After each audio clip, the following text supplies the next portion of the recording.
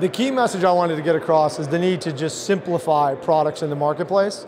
I think we're all making it harder than it needs to be. And if we just focus on small business owners getting new customers, I think we'll all benefit tremendously. The closed loop environment is just about making sure the small business owner knows exactly the return on investment they're getting for their advertising dollars. So they're generally in the form of reservations, phone calls, appointments booked, but at the end of the day, that small business owner knows their dollars are well spent.